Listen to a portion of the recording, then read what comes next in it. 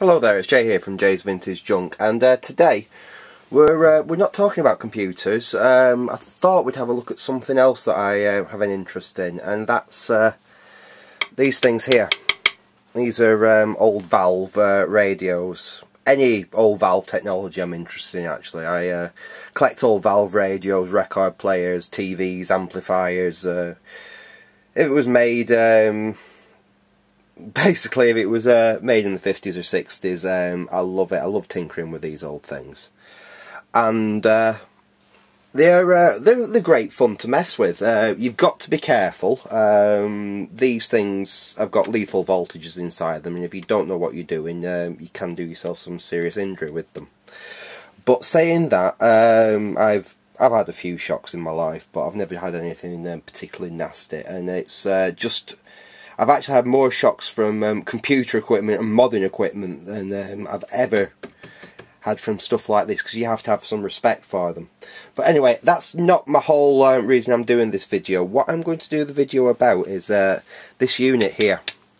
Now what this is there's various different names for this. I like to call it's a series lamp limiter. I've heard them known as dim bulbs, a dim bulb device. I've even heard them referred to as a poor man's variac, which is a complete misdemeanor. They're nothing to do with a variac. What this is, it's a current limiting device, and what it's useful for is initial power up, really, of old equipment. It has some other uses which I won't go into in this video. What we're talking about in this video is using a series lamp limiter like this for initial power up of old equipment. Now it doesn't necessarily have to be vintage valve equipment like this. Any old transistorized equipment, basically anything that you've just got in, you aren't 100% sure about it, you want to try powering it up, this is the thing to use, really. Now, I've seen people say, oh well, I stick it at the bottom of the garden on a long extension lead and I make sure I'm safe that way. Yeah, you're safe that way, but if there's a short in that piece of equipment, or if there's a fault in that piece of equipment, you might blow your circuit breaker or something like that, which is just an inconvenience. You risk doing damage to the equipment. It could be something that's really simple to fix, and just putting mains straight up it, you could damage a component in there that you can't replace, especially if you've got like a fault in one of the mains transformers. What this does is it puts a lamp. This is an old style. Let's get that a bit close to the camera. This is an old style incandescent light bulb, 100 watts, with a proper tungsten filament in it. You can just about get away with the. I don't know if I've got one round here or not. I've got one down there. I don't think I've got one. Yes, here we are. You can just about get away with this type, which are the modern so-called energy-saving halogen equivalents, but I don't like using these. Really, you want an old-fashioned light bulb like that. And you have to pick the light bulb to match the piece of equipment that you're using. You wouldn't use a 100-watt light bulb if you was just powering up, say, a 1970s transistor mains radio, because that uses the current draw of that is going to be too much for the piece of equipment, and the piece of equipment will hardly power up. You'd need like a 40-watt light bulb for that. But for old valve equipment like this, this is just it's a Ferranti 2-band like little table radio. It's what was described as a bedside radio from the late 1950s, and it probably pulls about 60 watts worth of power. Probably not even that. It doesn't pull a huge amount, but a 100-watt light bulb's about what you'd use on a piece of vintage valve equipment like this. If it was a big like a big guitar amplifier or something, you'd need bigger than a 100-watt light bulb. If you was working on like an old colour valve TV, you'd probably need like a 200-watt light bulb. or you could run two. In parallel, to be honest, to do that. But yeah, little valve radio like that, 100-watt light bulb's what you want. And basically, as I was saying, it acts as a current. This is a current limiting device. So this radio has been restored. It's one that I restored a few years ago. But say this, I just bought that radio from a car boot sale. Well, the first thing I wouldn't do is plug it straight in here. The first thing I'd do is open it up and see if there's anything visible, obvious that's failing, and correct that. But when I first come to actually apply mains to it, I would always use this. Because what this does, I'll demonstrate this now. I know I've got this radio, I think I've got it tuned to a sports channel or something, so we shouldn't get in trouble with royalties or anything. This is plugged in at the moment. This switch here is in the in position. This is why it's marked in and out, which means that that bulb now is in circuit with the radio. It's in series with the live going into the radio. Now, what we should see is when I switch the radio on, the bulb should start glowing ever so dimly, because the radio's taking current, but it's taking current through the bulb. Now, because it's not pulling much current, the bulb will just glow nice and dim. And the radio will probably actually fire up and work. The bulb's dropping a bit of voltage, probably about 20 volts or so the radio won't perform as it should. But that's not what this test's about. This test is about making sure there's no shorts or anything in here which is going to either cause a bang and shock you. Not electrically shock you, but physically shock you. Or say one of the valves has gone heat cathode short. Now that will put a strain on the rectifier valve. Now that usually would make the rectifier valve flash over and damage the rectifier valve. With this in circuit, that extra current draw you've got there will just make the light bulb glow brighter. And say the rectifier valve in this was failing and starting to flash over, which could, in theory, if it was to short out, damage the smoothing capacitors in here, because they don't like AC on them. They're to filter AC out. You don't want to put AC straight onto them. Again, the bulb will start flashing and flickering, and you know that you've got a fault. As well, these have a filter capacitor across the mains, and in these it's an old wax paper capacitor.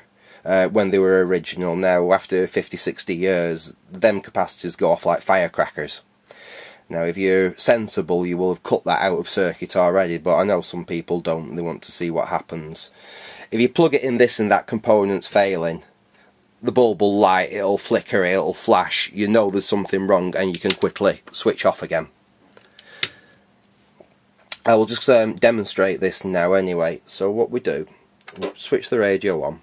Now, just bear in mind, it will take a couple of seconds to warm up. This is a valve radio. They take a minute or two just to warm up. And we've got the lamp in circuit. Now, let me just switch my my bench light out so perhaps you can see this a bit better. I don't know if you're going to see this at all now. Let me see if I can get some more light on. Just bear with me. That's better. Right, you should be able to see something now.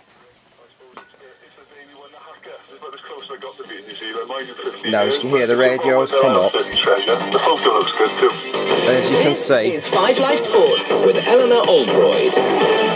the lamp is just... I'll just turn that down a bit. But as you can see, the radio's working. And as you can see, the lamp is just barely glowing. That means that there's nothing... I mean, I know there's nothing wrong with this radio. But if that radio had developed a fault and there was a short circuit inside it, what would happen is that lamp, instead of glowing just dimly like that, would flash on bright. It would light up like a normal light bulb, or it would flicker. So you'd know that there's something shorting out in the radio, and you can easily then just kill the power. Now, at its simplest, this, if you ignore that switch there, because that's something extra really, at its simplest, what this circuit is, let me just put my bench light back on. Oop, excuse that. What we've got is, if we imagine that socket there, we'll draw it in. So we've got a live conductor, we've got an earth conductor, and we've got a neutral conductor. So we've got neutral there, we've got earth up there, and we've got live there. That is that socket. what we've got a plug here, so we've got earth again, we've got a neutral there, we've got a live there, so that, you've got a fuse obviously in there, that's inside your plug, so that's your live up there, that's your neutral, that's your earth. And how this circuit works is your neutral, your earth obviously is connected to your earth, your neutral is just connected to your neutral like that, but your live comes out your live, it comes through that lamp, so you've got your lamp there with its filament, I think that's the circuit, the symbol for a lamp, and then it goes to the live pin. So basically, when the radio is drawing current, it has to draw current through the bulb.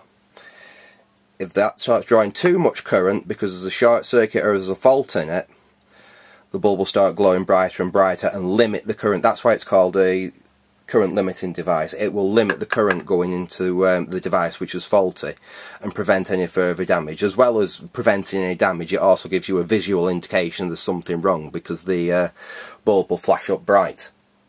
So the only difference between what I have here and that circuit is I've added, because I do this a lot, I mean this is not something I'd recommend if you're just beginning with this. Just stick with that. You could knock this up. I mean, these parts are second hand. I was an electrician back in the past. I don't work on commercial electrical installation now, but these are things I've just gathered up over time. Even going to somewhere like B&Q, you could pick this lot up for about a tenner. Like I say, you don't need the switch if you're just building the simple one. All you need is a single socket with a switch on it and a lamp holder. And yeah, it's something that I would well recommend anyone that's into some of this. I know a few people that are watch my videos and I speak with on Facebook are into this old vintage valve stuff as well. And I highly recommend knocking something like this up, just for your own peace of mind and your own safety, really. I think I've made that fairly explanatory. All the usual disclaimers, you know, if you don't know what you're doing, don't blame me if you kill yourself. I'm trying to do this as a bit of information for people, really, because I know a few people that are like messing with this old stuff, but I don't think they really quite appreciate some of the dangers involved, and something like this is really a first step to really getting into it. So I think I'll leave it at that anyway. I hope you've enjoyed that, and if you want me to go any more into any of the old vintage valve stuff, if you leave me a comment below, I'd happy to do some more videos on it, or explain things a little bit further. I can even explain how you can use this for some other things. You can use this device in conjunction with a bridge rectifier and a variac for refarming old capacitors. Because the old capacitors that are used in this piece of equipment like this, when they've sat for 30, 40, 50 years unused, if you just start using them straight away, there's a good chance they'll go bang. They don't like it. They need to go through a process called refarming. You can use a variac, one of these, and a bridge rectifier to do that. Again, it's something I would stick a video up if anyone's interested in. So yeah, I'll leave it at that. So thanks for watching, and goodbye.